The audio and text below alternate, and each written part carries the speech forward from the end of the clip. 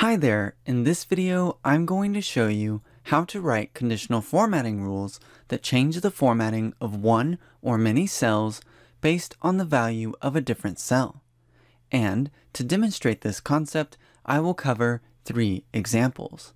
For example 1, I will show you how to add conditional formatting to add color to one set of cells based on the values in another set of cells.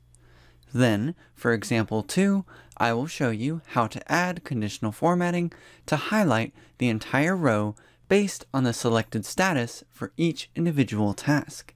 And finally, for example 3, I will show you how to add conditional formatting to create this crosshair effect that you see here based on the selected exam and student. Let's start with example number 1. The goal is to write a conditional formatting rule that will add a green fill color to the cell next to any task marked with the status of done. In other words, if you mark cell D6 as done, then you want cell B6 to have a green fill color.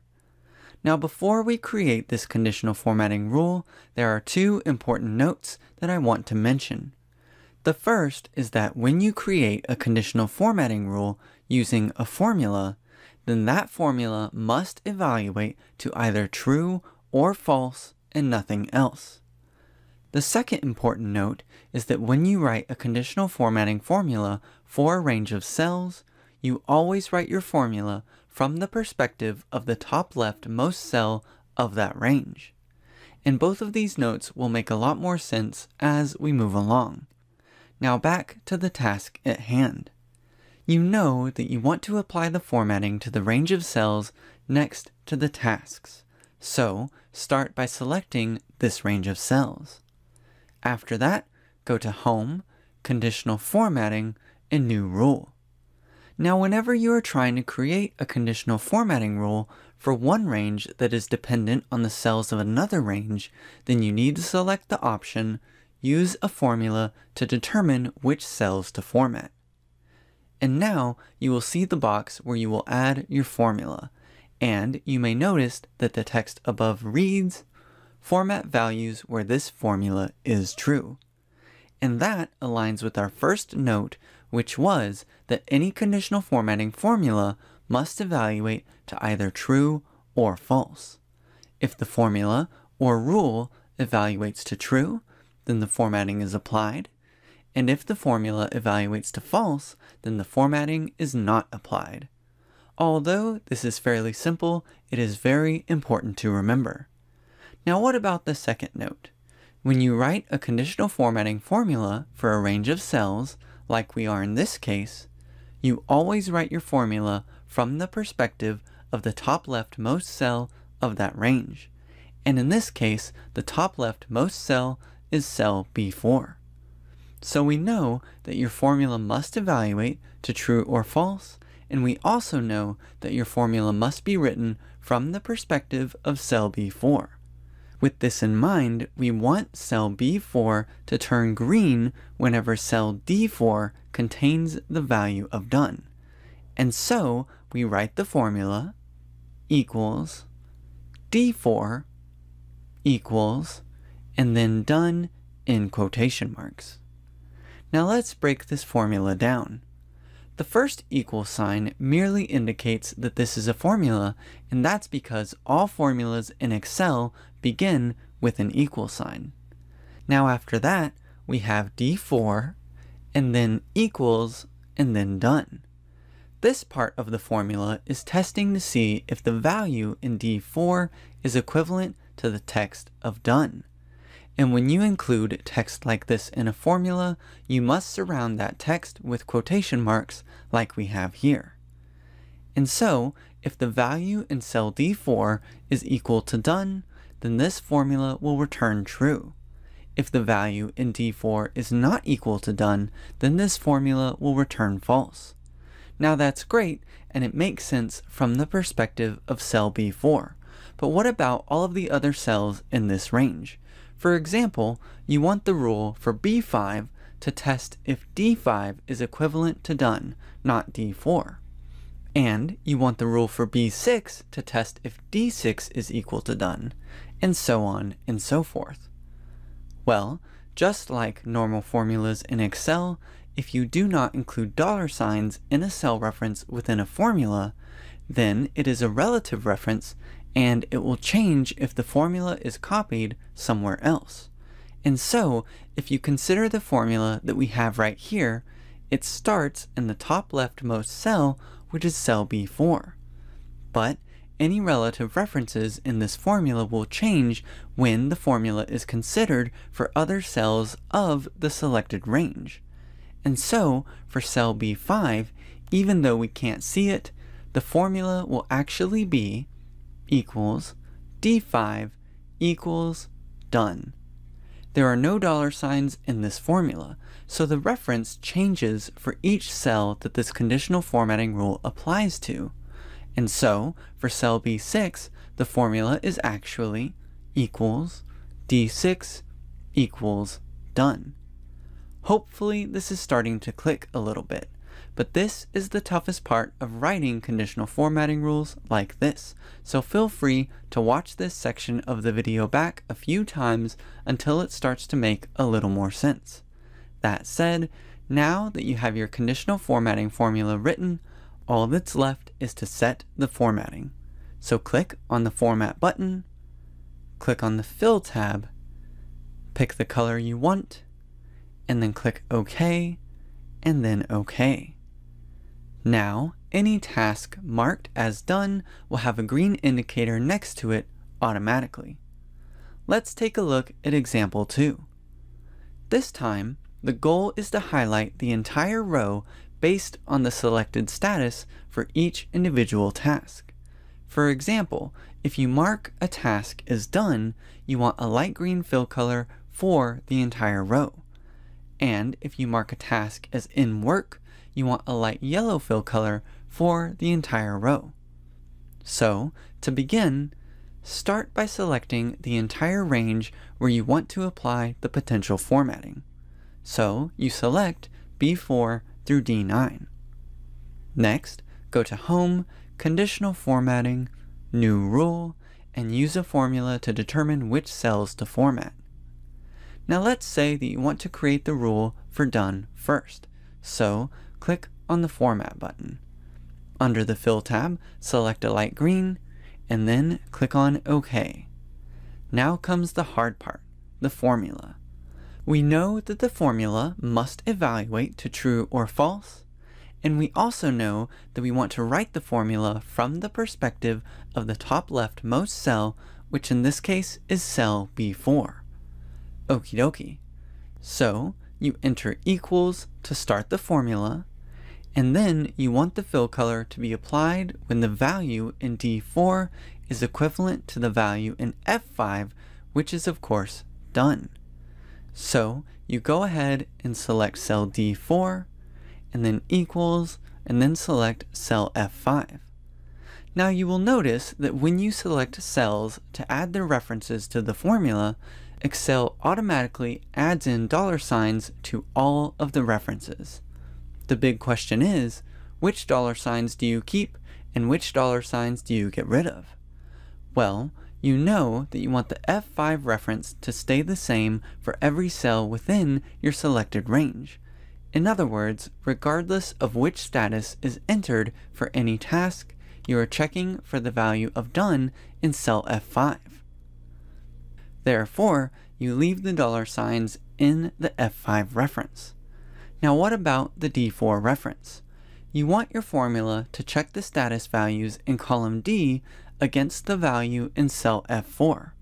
And so, if you draw arrows to show this relationship, what do you see? You see that the difference between all of these comparisons is a change in row. However, you are only checking values in column D and no other column. Therefore, you want the column letter of D to stay the same in this formula, but on the other hand, you want the row number to change. And so, you leave the dollar sign in front of the D, and you remove the dollar sign in front of the 4. Now before hitting OK, let's imagine how this formula will change for a few of the cells in the selected range. For cell B4, the formula is the same. Equals D4 equals F5. Now what about the formula for cell B5? It would be equals D5 equals F5. You can see that the row number for the first reference changed. Now what about the formula for cell C6? This formula would be equals D6 equals F5. Now what happened here? The column letter of D did not change even though we moved over one column. And that's because there is a $sign in front of the D to keep it from changing. But the row number changed as we went down another row because there is no $sign in front of this part of the reference to keep it from changing. And so you get cell C6 looking at the relationship between cell D6 and F5, which is exactly what you want. And now that we've looked at a few examples, you can go ahead and click on OK to apply the formatting. And now the tasks marked as done are highlighted in green automatically. Let's create one more rule to highlight in yellow the tasks marked as in work. To start, select the range of cells where you want to apply the formatting, and then go to Conditional Formatting, New Rule, and use a formula to determine which cells to format. Now for the formula, enter in equals $D4 equals, and then select cell F4. Once again, we have the $sign in front of the D because we only want to consider the values in column D, but there is no $sign in front of the row number 4, so this part of the reference will change for each row of the selected data. And of course, the F4 reference has both $signs, ensuring that this reference does not change at all. At this point, you can go ahead and click on the Format button. And under the Fill tab, select the light yellow color, and then click OK, and then OK. Now, any task marked as in work will be highlighted in yellow, and any task marked as done will be highlighted in green. Awesome. Let's move on to our final example. Here we have a list of students and their scores for 5 different exams. The goal this time is to write 3 conditional formatting rules that will create this crosshair effect that you see here, which highlights the relevant row and column in yellow and the intersection in red with white text. Let's start with highlighting the row for the selected student. And so you begin by selecting all of the cells where you want to apply the formatting, so you select the range C4 through G9, then go to Conditional Formatting, New Rule, and use a formula to determine which cells to format. Now how do we write the formula? Let's go back to our 2 major notes. The formula must result in either true or false, and you want to write the formula from the perspective of the top leftmost cell of the selected range, and in this case, that is cell C4. So, from the perspective of cell C4, you want this cell to be formatted whenever B4 matches the selected student in cell J4. So, you write equals, select B4, and then equals, and select J4. Now what about the $signs? Well, you don't want the J4 reference to change at all, so you leave both $signs on this reference. But what about the B4 reference? You know that you want your conditional formatting to reference the cells containing the student names, and all of these names are in column B, but they are in different rows. And so you want the column letter to stay the same, and you want the row number to change. Therefore, you get rid of the $signs in front of row number 4, and you leave the $sign in front of column letter B. That completes your formula, so you can go ahead and click on Format, and under the Fill tab, select the light yellow color, and click OK, and then OK. Now, when you change the name of the selected student, you can see the conditional formatting is working properly. Awesome. Let's do the column conditional formatting next. The goal is to highlight the entire column for the selected exam in cell J3. And so, start by selecting all of the cells that you want to format, which is C4 through G9, and then go to Conditional Formatting, New Rule, and use a formula to determine which cells to format. For the formula, it must result in either true or false, and you want to write the formula from the perspective of the top leftmost cell of the selected range, which is of course cell C4. So, from the perspective of cell C4, you want to format this cell whenever cell C3 is equal to cell J3. So, you enter equals, select C3, and then equals, and select J3.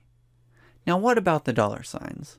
Once again, you don't want that second reference, or the J3 reference, to change at all, so you leave the dollar signs on this one. Now what about the C3 reference? This time, all of the exams are listed in row 3, but each exam is in a different column. So you want the row number to stay the same and the column letter to change. That being the case, get rid of the dollar sign in front of the column letter and leave the dollar sign in front of the row number. That completes the formula, so you can go ahead and click on Format. And then, under the Fill tab, select the light yellow color, and click on OK, and then OK. Awesome. 2 down, 1 to go. For the final conditional formatting rule, you want to highlight the intersection point with a red fill color and a white font color. And so, once again, you start by selecting all of the cells that you want to format, which is of course the range C4 through G9. Then, you go to Conditional Formatting, New Rule, and use a formula to determine which cells to format. At this point, let's take a look at our 2 notes one more time. The formula must result in either true or false, and you write the formula from the perspective of the top leftmost cell. Okay, with these notes in mind, we know that we need to check for 2 things this time instead of just 1. In other words, we are checking to see which exam is selected and which student is selected. And then we highlight the cell that shares a row with the selected student and shares a column with the selected exam. So, 2 conditions must be true to apply the conditional formatting. That being the case, we need to write a formula that evaluates 2 conditions and returns true only if both conditions are satisfied. This means we will need to use the AND function within our formula. The AND function tests multiple conditions and returns true only if all of the conditions are true. With this in mind, let's write the formula. All formulas begin with an equal sign, so we enter in equals, and then next, enter in the AND function. Now that you are inside the AND function, each argument of this function should represent a different condition or logical test. And so, let's say that the first thing that you are testing for is the selected student. Now you still want to write your formula from the perspective of the top leftmost cell, which is cell C4. And you want cell C4 to be formatted if the student in cell B4 matches the student in cell J4. So, you select B4, then enter equals, and select J4. Now before moving on, make sure that you get the dollar signs right. In this case, all of the students are listed in column B, but are in different rows. So you want to keep the column letter the same and allow the row number to change. This means that you keep the dollar sign in front of the column letter and remove the dollar sign in front of the row number. As for the J4 reference, you want this reference to stay the same, so you leave both dollar signs. That completes the first test or first argument of the AND function, so go ahead and add a comma to move to the second argument. Now for the second test, you want to see which exam matches the selected exam in cell J3. And from the perspective of cell C4, you want this cell to be formatted whenever the value in C3 matches the value in J3. And so you select C3, and then enter equals, and select J3. Now for the dollar signs. All of the exams are listed in row 3, but are in different columns. This means that you want the row number to stay the same, but the column letter to change. So you remove the dollar sign in front of the column letter, and keep the dollar sign in front of the row number. As for the J3 reference, you want this reference to stay the same, so you keep both dollar signs. And that completes the final test, so you can close parentheses to complete the AND function.